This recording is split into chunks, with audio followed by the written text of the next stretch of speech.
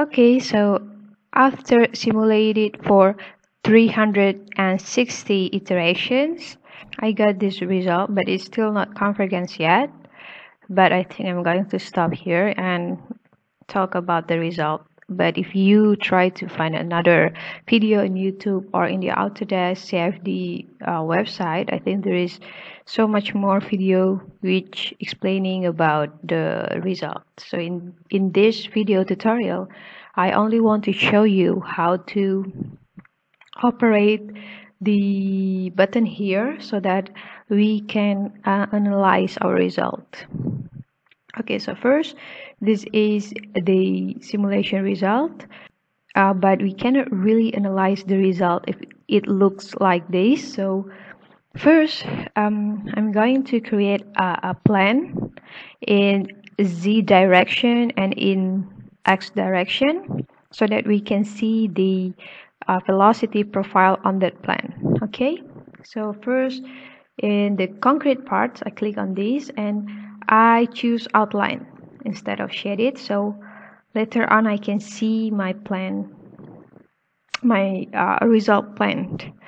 Okay, and also for the air I will choose outline as well. Okay, so I have this one now, and after that I click on the plans here and click add. So now we have a plan, as you can see here, which shows the velocity profile in this plan. So I'm going to change the units of the velocity magnitude here to be meter per second. Okay, and also change the range of the legend. So it should be 2 because we set the inlet velocity is 2 meters per second, so that would be the maximum velocity. Okay, so this is the result. So, and then we can also move the plan along the x-axis. So here it is. So here is, as you can see here, the velocity in the middle of this plan is the highest, right? Because the inlet comes from here to this direction.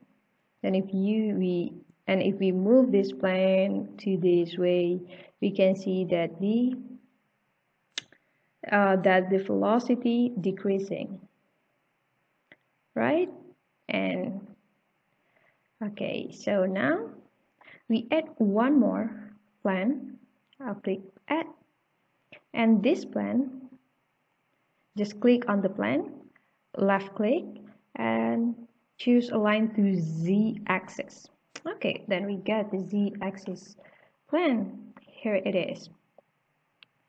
So you can see here, we can see the velocity profile of the z-axis.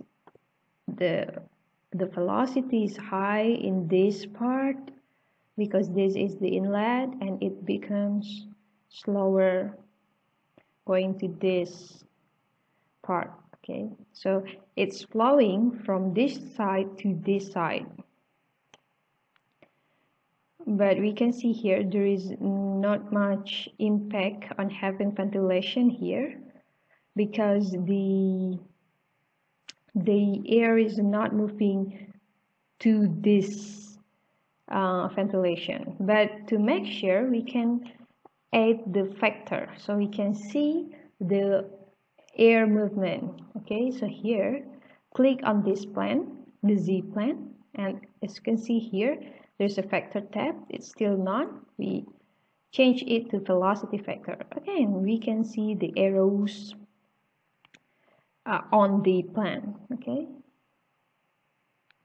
we also can setting the factor using the factor settings here, and we can increase the length or decrease it, depends on what you need, or maybe this is good, and make the grid spacing fine. Of course, if you make it fine, there will be more arrows. If it's coarse, then less arrows. Okay, that's all. Now maybe this is good. Okay, good. Now we can see, click on the top view. Sorry. Okay, so we can see the air is moving from this side to this side, but there are also some air that is moved to the inlet direction back. And also if we want to see, sorry, the air movement in the x direction, then we just click on this and choose velocity factor here. And mostly the velocity factor it shows that the air going to the inlet opening walls. It is because the air which is moving from the inlet side going to this direction and hit the wall and going back to the inlet opening, to the walls with inlet opening direction. So yeah, as you can see here, there is no much impact with having a ventilation in this area. So by using a CFD simulation, we can see those things. So maybe we should put the ventilation lower. That's all that I can show you. I'm not an expert in CFD simulation, but I just want to share what I know and what I can do in CFD software. Hopefully it can help you to simulate a CFD in Autodesk CFD software. And if you have any question, you can comment on the link below. Hopefully I'll check it regularly, or maybe and also hopefully I have an answer for that. But if you really need an expert help, I suggest you to see the Autodesk forum in Google. You just can click on Google Autodesk forum, or if you have an account in Autodesk, then you can go into the forum, I guess, and there you can ask anything or search your answer there. There's so many people that will help you in that for you. So good luck and thank you so much.